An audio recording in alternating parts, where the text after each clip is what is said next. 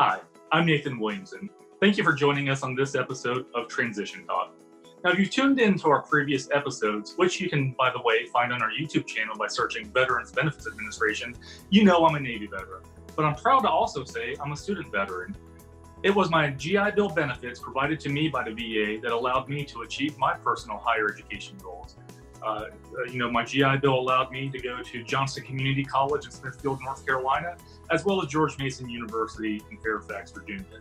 That's why today it is a personal honor to have Ms. Charmain Bogue, Executive Director of VA's Education Service with us. Hi, Charmain. Hi, Nate. How are you? I'm doing well. How are you? I'm good. All right, Charmain, well, we want to jump right into this. June 22nd marks the 76th anniversary of the GI Bill. Could you tell us a little bit about the history of the GI Bill and its impact today? Great question, Nate. Yes, we are celebrating the 76th anniversary. We will have a series of events for the 76th anniversary. Last year, we celebrated the 75th anniversary, and definitely it was a really good time. I will tell you that Harry W. Colmery, when he had this simple idea 75 years ago that when service members return and they should be entitled to education benefits, a home loan, and medical benefits, I don't think he believed that it would have evolved to this program that it is today. Today, we serve nearly 1 million individuals per year across 5 education programs, and we pay out $12 billion. When this program first started out, it was just a simple monthly stipend given to students to help them in their education journey.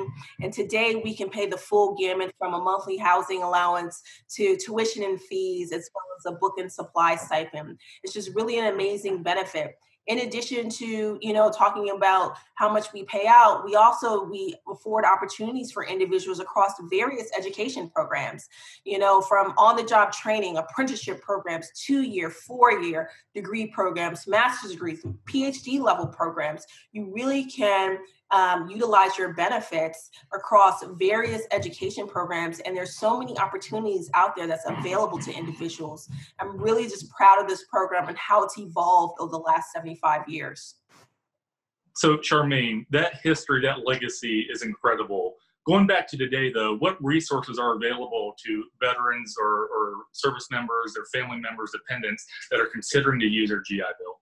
The resources that we have for individuals today has really evolved. So we have one item called the GI Bill Comparison Tool. The GI Bill Comparison Tool is available on our GI Bill website, and the GI Bill Comparison Tool allows for any individual to go in and see all the VA-approved schools. We actually have over 16,000 VA-approved schools, representing over 400,000 VA-approved programs in our space. So you can understand that for an individual thinking about their educational goals, where they want to go to school, that can be a tremendous research effort for folks. So we wanted to be able to provide a one-stop shop for our students to be able to go in and be able to see the schools, see the type of programs that's available to them, tuition and fees associated with that program, what type of resources are available on site for students. That is all available on our GI Bill Comparison Tool.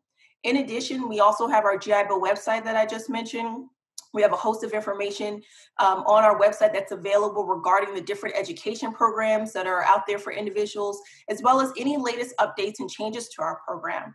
I will tell you we're pretty active on social media. We have a dedicated GI Bill Facebook page, which is a great resource for students. We continually post on a daily basis about changes in our program and in our space.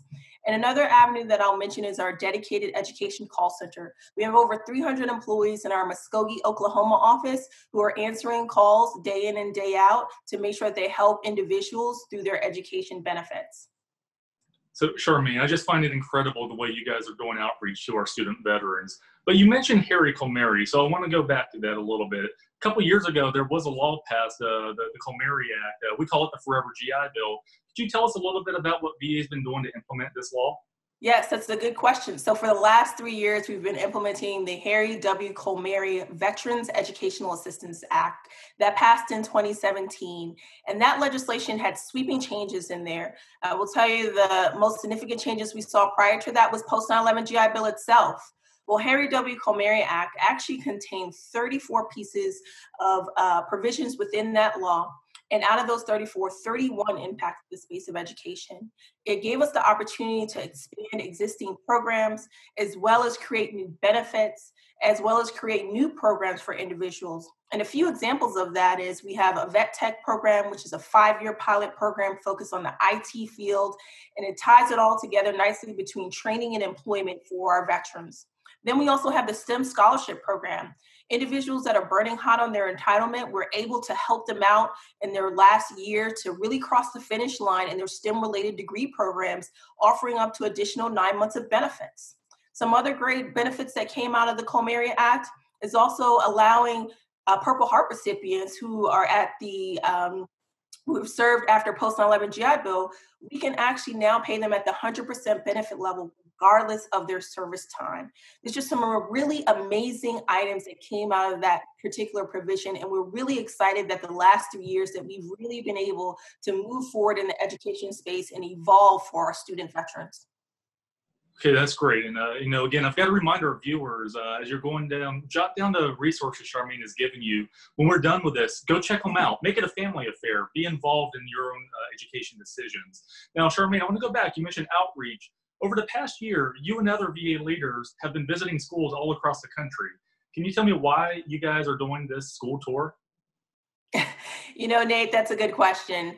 I will tell you, last year was an interesting roller coaster ride for education. We strive to evolve in our space. And what we were hearing from our stakeholders is, hey, you need to get out and about and hear more from the students, hear more from the schools, hear more from companies about the GI Bill, its impact on society, and how to evolve for the future. And that's what we did. We went out and about across the nation to visit various schools, companies, as well as students to talk about the GI Bill program. And we had some really great stories and really great dialogue with individuals across the nation. We were able to connect with students who said, this program has been amazing for me. I would not have been able to be afforded the opportunities that have been available to me if I didn't have the GI Bill. Also, we've heard individuals say, because of the GI Bill, now I'm working at Microsoft or Google or other companies where I'm able to provide for my family. It's just really a tremendous benefit that we believe has really given 10 times over back to our nation. So, Charmain, there's something that you mention all the time. I hear you say it, and that is a school certifying official. Can you explain what that is and why it should be important to our student veterans? I've said it on the school tour for the last year, and I'll continue to beat this drum. Our school certifying officials are frontline folks. They really are the folks that are helping our student veterans through their educational goals. They're actually not VA employees. And it's interesting because students many times mistake our school certifying officials for VA employees, but they're actually tied to the school. They're individuals who actually assist student veterans with enrolling in programs and making sure that their information is certified to VA each and every semester. Also, they help them map out how to maximize their benefits. It's really important for us to make sure that school certifying officials have the resources and knowledge that they need in order to help students, because many times they may not be able to have time to pick up the phone and call VA, or so they go straight to their school certifying official in order to get information right there because they're right there on campus, or they have their school certifying official's direct email. So we definitely try to make sure that we educate the school certifying officials through training webinars. We have a dedicated school certifying official website for those individuals to ensure that they have the same knowledge that we have to help our students through their journey. Can you explain a little bit of how the Colmery Act has impacted student housing payments for student veterans? So, in terms of the monthly housing allowance and the Colmery Act fundamentally changed the way we pay the monthly housing allowance. Prior to the Colmery Act, we basically paid the student where the main campus was located versus where the student spent most of his or her time. Now, when the Colmery Act came into place, it basically stated, VA, you need to pay the student where they spend most of their physical time. So if a student's in the state of California, let's use as an example, their main campus is in Sacramento, but they're spending most of their time in San Francisco, then VA has a responsibility to pay students based off of that location of San Francisco. And I will tell you, that could be a drastic difference. The rate in San Francisco is a little bit over $4,500 versus being in Sacramento, which is about $2,500. So in some cases, that's more money in a student's pocket. We believe this is trying to create an equity amongst where students are attending their courses, so that way they're getting their rates based off of where they're spending most of their time. Okay, Charmaine, so I want to switch gears here a little bit to the COVID-19 situation. This has been affecting all of us over the last few months. And in response to that, there's been recent laws that have been passed. Could you please go into what those laws are? Great question. So in terms of the COVID-19 legislation that's recently come out, so COVID-19 pandemic, really started kicking into high gear around March timeframe for us. We noticed that several schools started reaching out to VA to say that we're going to close our physical location and we're going to start operating in an online modality. So when schools did that, basically it could have potentially changed the housing allowance for individuals, because the online rate for individuals is less than $1,000 compared to if someone is going to an in-person classroom, it would be receiving a different rate. So we, in coordination with Congress and VSOs, we all partnered together to ensure that legislation was passed to protect students and their rates that they were receiving for if they were attending in person. So any student who's attending online right now and impacted by COVID-19, we have the ability to continue to pay them their in-resident rate for those students. That is a significant difference for individuals. And we are very grateful that that legislation has passed. In addition, we saw some other changes come about because of COVID-19. Work-study students were affected because they were unable to continue in their work-study environment. We had on-the-job training programs and apprenticeship programs who were unable to continue because you're required to be on site. So Congress also passed additional legislation that allowed us to be able to continue to pay monthly housing allowance for students who were affected by this, where their school closed or their work-study site no longer was operating. So that way we can help students during this difficult time. And we, again, are very happy that that legislation passed, and we have moved very swiftly to enact that legislation. Wow, Charmaine, I just got to say that sounds incredible. Kudos to you. Kudos to our partners for making all of this happen for our service members, our veterans, and their families. Now, here on Transition Talk, we like to break a little bit of news, and you've got some news to share with our viewers related to our survivors. Could you go into that? I'm so happy and excited to announce that just in the last month, we have launched a new survivors line. This is a long time coming and it is so needed. We have a dedicated call center in Muskogee, Oklahoma, as I've mentioned before. And we thought it was important, since we have specialized benefits for survivors, that it was important to have a dedicated line of highly trained agents to be able to address their concerns.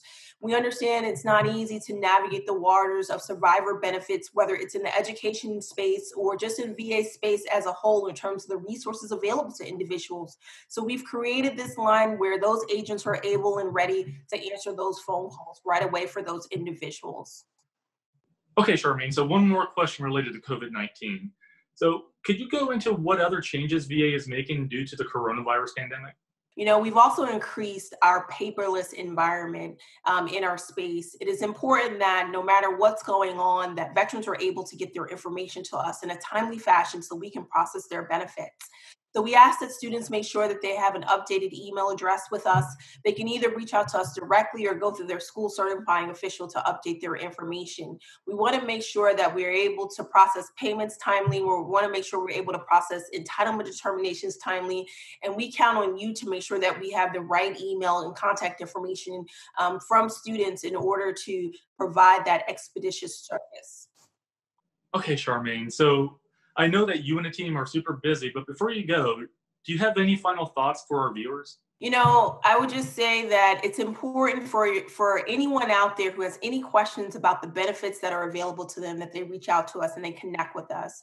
It's important that they're connected with all the resources that are out there, whether it be through social media channels, VA official social media channels, or it's through our GI Bill website or our call center. We're dedicated to helping students to make sure that they achieve their educational goals, and we don't know what we don't know. So it's important that we're connected and we stay connected about the issues that's happening so we can continue to provide the best services for our student veterans.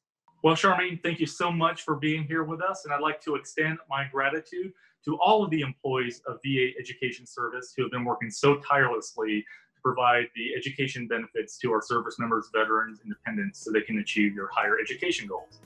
And, happy birthday, GI Bill, but also, to all of our viewers, thank you for joining us.